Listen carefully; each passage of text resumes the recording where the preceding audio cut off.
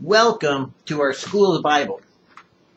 Here at School of the Bible, we like to take short, encapsulated portions of the Scripture and in 15 verses take 15 minutes to explain, to possibly inspire, to be inspired, to allow for the Holy Spirit, who is God, who is the third part of the Father, Son, and Spirit of God, that we know is the Godhead, that is God, to give us the ability to understand what it is that God would be speaking to each and every one of us right now, right here, even within your hearing. And so before we get started, I don't, pray, because actually one of the things that people don't realize is that when Jesus said, go into your closet and pray in secret to your Heavenly Father, and He will reward you openly, He wasn't kidding. He really meant, don't pray in public. He didn't mean just like the scribes and the Pharisees, because if you pray in public, you're not praying for whatever. You're praying because it's a tradition. It's a habit. It's something you do to be seen. We don't. When Jesus says something, we take it literal. There's a good reason. If Jesus was saying it, would I be sitting here thinking, well, God, are you doing this as an allegory or a metaphor, or what are you doing? No, I'd be listening. As such, we study the Bible by way of what we call integral specificity. Now, you can look that up at Google, and integral specificity is that study of the DNA structure that has the actual ribonucleic acids and the integers that are specific to their location and their instructions that are encoded upon that ribonucleic acid helix structure that causes life to exist. And we say it that way because the revelation of life is what the integral specificity is. And in the same way, that's how we examine the Bible, by integral specificity. Life comes forth out of the words themselves when it is the Spirit of God that is giving us that ability to understand what is written here. Because the same Spirit that inspired the writers inspires us. So that gives us the ability to hear and have specifically codified to us that which God wants to speak to us. So in Medieval Church, we have the expression that says, the Word of God by the Spirit of God to the people of God of the Son of God, Jesus. Because that sums up all that the Holy Spirit does for us if we are born again. And if we are receiving the things of the Spirit as God has given them to us, not only in the Bible, but also by way of His very nature, the Spirit of God, revealing to us His words. So it's not just a book that's written with just codified words here that are just nice to look at, and read and understand that they are, beneficial to us because they're historical or they're allegorical or they're legal or they're in some ways helpful. But rather they become, as God's Spirit applies them, the Word of God. So we're looking in, as we use that code, 15 minutes for 15 verses, we're looking in, I believe, 1 Kings. Okay, when you're talking, can you look up your Bible? Well, in my big Bible, no. In my little Bible, yes. But we've gone through Samuel's and blah, blah, blah, blah, blah. So we're here at what is sometimes called the third book of Kings, but we are calling it 1 Kings, as it is in the King James. And we would call this 1 Kings 15:15, because, again, it's 15 verses in 15 minutes.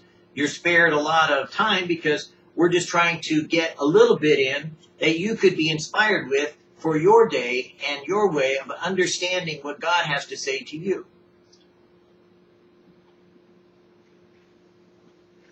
So in reading 1 Kings,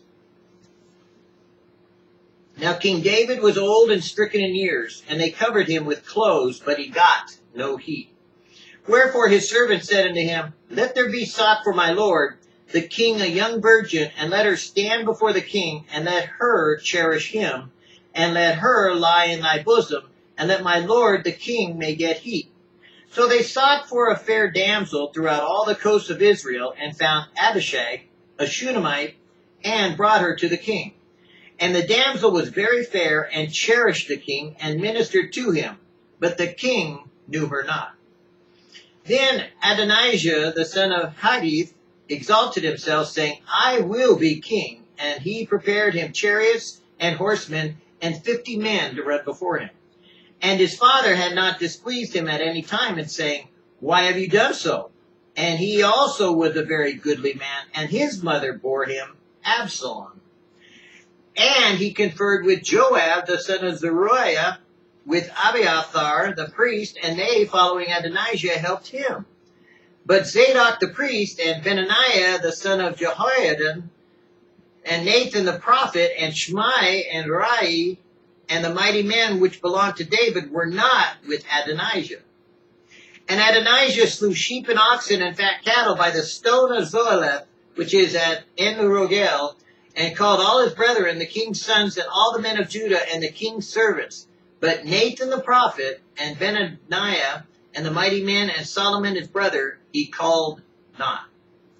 Wherefore Nathan spoke unto Bathsheba, the mother of Solomon, saying, Hast thou not heard that Adonijah, the son of Haggith, doth reign, and David our son, or David our Lord, knoweth not? Now therefore come, let me, I pray thee, give you counsel, that you may save your own life and the life of your son Solomon. Go and get you unto King David, and say unto him, Didn't you know, my lord, O king? Swear unto thy handmaiden, saying, Assuredly Solomon thy son shall reign after me, and he shall sit upon my throne. Why then doth Adonijah reign? Behold, while thou talkest there with the king, I am also will come in after thee, and confirm thy words. And Bathsheba went in unto the king into the chamber, and the king was very old. And Abishag the Shunammite ministered unto the king. Now this is interesting politically. It's not far-fetched from what we're having occurring in our own government today. We have people that are giving counsel one way or another to the president. Oftentimes a king will be too old to reign, and that point in time, different people will try to take over the kingdom. They will try to place themselves in charge when the ruler no longer has the faculties to control his own empire or kingdom. You've seen this sometimes in business or in areas of your own life when your parents have become too old to offer you advice.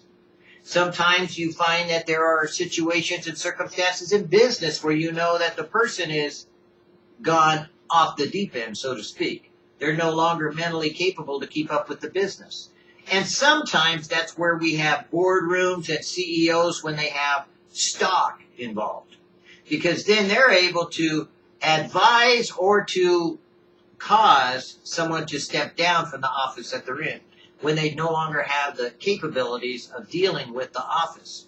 And that's what's happened with the prophet. See, the prophet is older than David, and yet he still has his faculties. David apparently is more interested in his women than he is with his Lord. And we know that that's happened at different times in his life, so it's happened in his old age. He has a slave woman now to keep him warm, which, make no mistake about the descriptions here, she's not just sleeping in the bed to keep it warm, because beds, they have a covering, but at nighttime it gets cold, obviously, either in a house or in a stone building or in a tent or in the desert. Well, she's obviously, as we're seeing in verse 1 and 2, says, stand before him and to keep him warm and to obviously be attractive, to keep David's heart beating, so to speak. Now, we may joke about it, we may laugh about it, but it works. Really, when a man lusts, his face is flushed. He gets more of a whatever interest. I happen to have worked for an old, wealthy, rich man who kept telling me to go out and find him porno. Well, I kept telling his people to go find him porno, but that's what he did, because it kept him exercising his ability, even though he had a wife. All I can say is that riches and power and things like that corrupt, and The more money you got, the more power you have, the more corruption you'll see. We find here in David's kingdom there is corruption. It's obviously falling apart. It's obviously going to pieces. We're seeing things fracturing and completely coming apart. Even as we see, like in America now, we have hate groups that are growing by the minute. We have presidents that are claiming and making false statements against news agencies, against people, against his own family, against his own neighbors, against even the ones that have elected him. And anyone and everyone except for himself, he's blaming. Not unlike what's happened with David. David, who was supposed to be the man of God, no one ever, people pray they would be like David, but I always look at David's life and I say, by the end of his life, he didn't look so good. I don't want to be like David. I'd rather be like Jesus. So we need to examine ourselves sometimes to see who our heroes are, because they may not be as all they look like they ought to be. David, as a young man, may have seemed and appeared to be someone you might want to be. Oh, he slew the giant, But that led to other things that were wrong also. And even in David's own Psalms, he cries out to God, don't take your Holy Spirit from me. Because David knew he was a sinner, just like you, just like me. You see, there is a problem that each and every one of us have. And that is we have to own up to what we are. The prophet is going to get together with Bathsheba in order to remind David of who he is, what he is, and where he came from. And sometimes as a Christian, I find myself having to preach to people who know better, who act better, and deny what I'm saying to them. Because they don't want to admit that Donald Trump is not a Christian, or they don't want to admit that they've gotten into politics rather than gospel. They don't want to admit that it's easier to go after, abortion clinics than it is to save people that are abortion doctors or save people from their sins. Well, we want to keep our own little group or our mega group. Hey, now that I've arrived, I built my church up. Hey, I'm here now. Now I can do what I want. Mark Driscoll is a perfect example of that. Hey, he got enough power, he thought he could get away with it. And he wound up being taken down by his own people. And God setting him down. Now he's gotten back up and he's building himself back up and he's still in ministry. Getting pretty big from what I understand. But the issue we have in reading Kings is that we're going to find that the kings aren't necessarily godly or aren't necessarily holy. They are just simply men in positions of power that have to be reminded by men who are in relationship with God that they are failing. You don't see this guy come up and rubber stamp David and say, hey, David, right on, good job, let's do this. No, he goes by way of virtue of God telling him to grab Bathsheba and pull a stunt. Hey, you go talk to him. And while you're talking to him, if he says, that this is, my son David is going to be the thing, I'll walk in and be the evidence of it. Because you're a woman. What testimony will you as Bathsheba have after all? Come on now, David kind of killed off your husband, So, we have to recognize David's not perfect. David's not just forgiven. David's in sin, really. Putting and allowing for his counselors to tell him to have an old woman or have a young woman to, keep him warm, he could have just as easily snuggled up to a sheep. And I don't mean to sleep with, as far as what you're thinking sleep. That's the wool. The wool would have kept him warm. But reality check is, it was sin. There's no way to define it any other way. That's not godly. That's not 10 Commandments. That's not principles of God. That's a king being kept appeased by his people where, yeah, you go tell Donald Trump that he could go have a whore, pardon the expression, and he'll go for it. Because he already admitted on a bus that he was cheating on his own wife at the time, and he was acceptable of it. That's David, accepting the sin, even though it's the end of his life.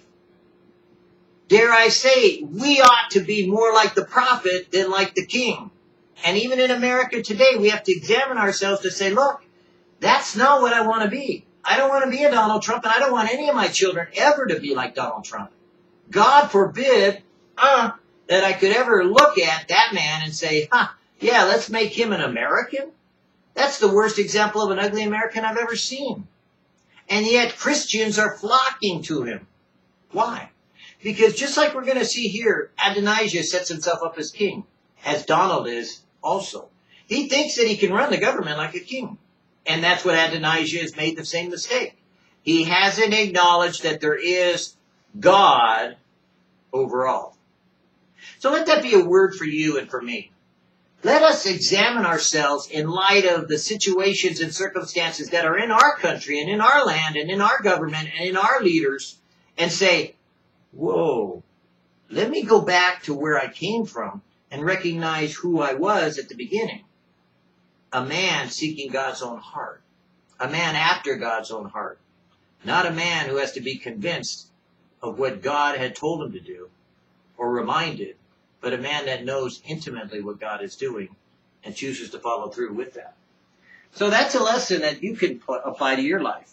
It's something you can do right now. You can read the scriptures. You can study them. You can apply them, and you can make them a part of your life because they will remind you what you should do. They'll remind you what you could do. They'll tell you what you ought to do, but they're not going to stop you from doing what you do. If anything, they'll warn you, you will reap what you sow.